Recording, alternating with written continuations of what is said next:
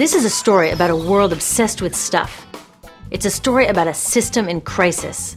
We're trashing the planet, we're trashing each other, and we're not even having fun. The good thing is that when we start to understand the system, we start to see lots of places to step in and turn these problems into solutions.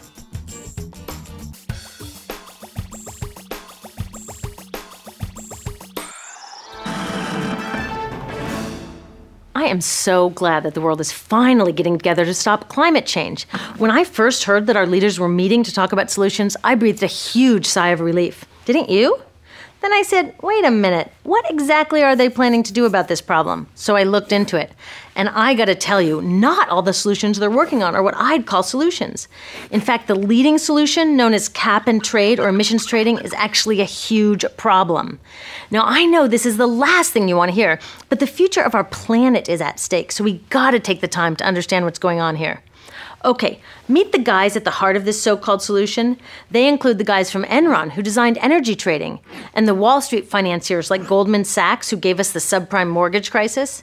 Their job is to develop brand new markets. They stake their claims, and then when everyone and their grandmother wants in, they make off with huge amounts of money as the market becomes a giant bubble and bursts. Well, their latest bubble just burst, and now they have a new idea for a market: trading carbon pollution. They're about to develop a new $3 trillion bubble. But when this one bursts, it won't just take down our stock portfolios, it could take down everything. So how does cap and trade work? Well, pretty much all serious scientists agree that we need to reduce the amount of carbon in the atmosphere to 350 parts per million if we want to avoid climate disaster. In the US, that means reducing our emissions by 80%, maybe even more, by 2050. 80%! Now, the problem is that most of our global economy runs on burning fossil fuels, which releases carbon. The factories that make all our stuff, the ships and trucks that carry it around the world, our cars and buildings and appliances, and just about everything. So how are we going to reduce carbon 80% and not go back to living like Little House on the Prairie? Well, these cap and trade guys are saying that a new carbon stock market is the best way to get it done. The first step would be getting governments around the world to agree on a yearly limit on carbon emissions. That's the cap. I think that part is great. So how do they want to ensure that carbon emissions stay under the cap? Well, governments would distribute a certain amount of permits to pollute. Every year there would be fewer and fewer permits as we follow the cap to our goal. Innovative companies will get on board, building clean alternatives and getting more efficient. As permits get scarcer, they would also become more valuable. So naturally, companies who have extra will want to sell them to companies who need them. That's where the trading comes in. The logic is that as long as we stay under the cap, it doesn't matter who pollutes and who innovates. We'll meet our climate deadline, avoiding catastrophe, and oh yeah, these guys take their fee as they broker this multi-trillion-dollar carbon market. Save the planet, get rich, what's not to like? Some of my friends who really care about our future support cap and trade. A lot of environmental groups that I respect do too. They know it's not a perfect solution and they don't love the idea of turning our planet's future over to these guys, but they think it's an important first step and that it's better than nothing. I'm not so sure. And I'm not the only one. A growing movement of scientists, students, farmers, and forward-thinking business people are all saying, wait a minute. In fact, even the economists who invented the cap and trade system to deal with simpler problems like fertilizer pollution and sulfur dioxide, they say cap and trade will never work for climate change. Here's why I think they're right. When it comes to any kind of financial scam, like subprime mortgages or Bernie Madoff's pyramid scheme, the devil is always in the details, and there are a lot of devils in the details of the cap and trade proposals on the table. Devil number one is known as free permits, which is why some people call this system cap and giveaway. In this scheme, industrial polluters will get the vast majority of these valuable permits for free. Free! The more they've been polluting, the more they get. It's like we're thanking them for creating this problem in the first place. In Europe, they tried a cap and giveaway system. The price of permits bounced around like crazy, energy costs jumped for consumers, and guess what? Carbon emissions actually went up. The only part that did work was that the polluters made billions of dollars in extra profits. MIT economists say the same thing would likely happen here in the US. Those billions come from our pockets. A real solution would put that money to work stopping climate change. Instead of just giving permits away to polluters, we could sell them and use the money to build a clean energy economy, or give citizens a dividend to help pay for higher fuel prices while we transition to that clean energy economy, or share it with those most harmed by climate change. Some people call this paying our ecological debt. Since we in the richest countries released the most carbon for centuries and lived a pretty comfy lifestyle in the process, don't we have a responsibility to help those most harmed? It's like we had a big party, didn't invite our neighbors, and then stuck them with the cleanup bill. It's just not cool. Did you know that in the next century, because of the changing climate, whole island nations could end up underwater? And the UN says 9 out of 10 African farmers could lose their ability to grow food. Now, wouldn't a real solution benefit these people instead of just the polluters?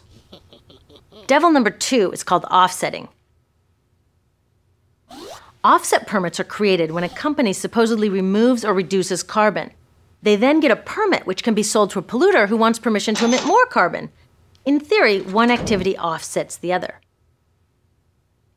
The danger with offsets is it's very hard to guarantee that real carbon is being removed to create the permit, yet these permits are worth real money. This creates a very dangerous incentive to create false offsets, to cheat. Now, in some cases, cheating isn't the end of the world. But in this case, it is.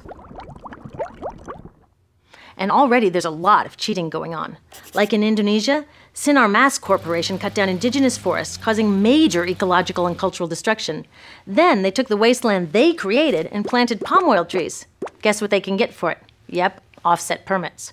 Carbon out? No. Carbon in? You bet. Companies can even earn offsets for not doing anything at all. Like operators of a polluting factory can claim they were planning to expand 200%, but reduce the plans to expand only 100%.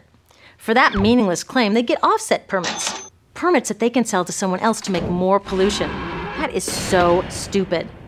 The list of scams go on, and many of the worst ones happen in the so-called third world, where big business does whatever it wants to whomever it wants. And with lax standards and regulations on offsets, they can get permits for just about anything. Devils 1 and 2, cap and giveaway and offsetting, make the system unfair and ineffective. But the last devil, which I call distraction, makes it downright dangerous. You see, there are real solutions out there.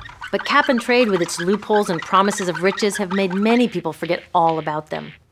We're not even close to a global agreement on a carbon cap to begin with, and that is the whole point of cap and trade. But instead of hammering out a fair and strong deal, we're putting the cart before the horse and rushing off to trade schemes and offsets.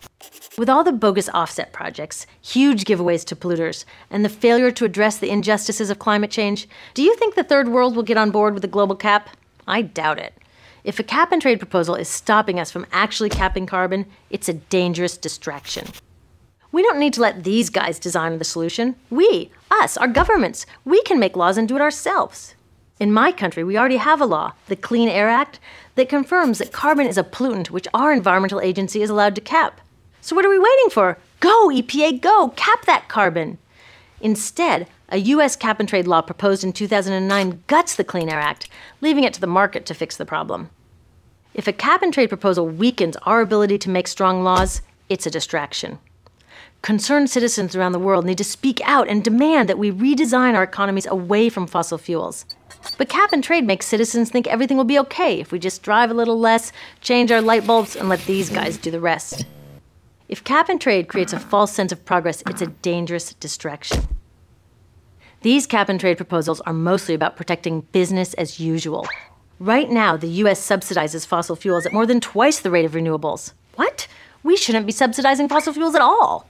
These guys don't seem to realize that the simplest way to keep carbon out of the atmosphere is to leave it safely in the ground. U.S. Congressman Rick Boucher, a well-known friend of the coal industry, voted for cap and trade. He said it strengthens the case for utilities to continue to use coal. No law that encourages coal use can stop climate change, period. Solid caps, strong laws, citizen action, and carbon fees to pay off ecological debt and create a clean energy economy. That's how we can save our future. The next time someone tells you that cap and trade is the best we're going to get, don't believe them. Better yet, talk to them. They probably want a future safe from climate change too. Maybe they've just forgotten that you can only compromise to a point before a solution isn't really a solution. Look, I know we'd love to sacrifice nothing, save the planet, and get rich doing it. But get real. This is the biggest crisis humanity has ever faced. We can't solve it with the mindset, their mindset, that got us into this mess. We need something new. It won't be easy, but it's time we dream bigger. It's time to design a climate solution that will really work.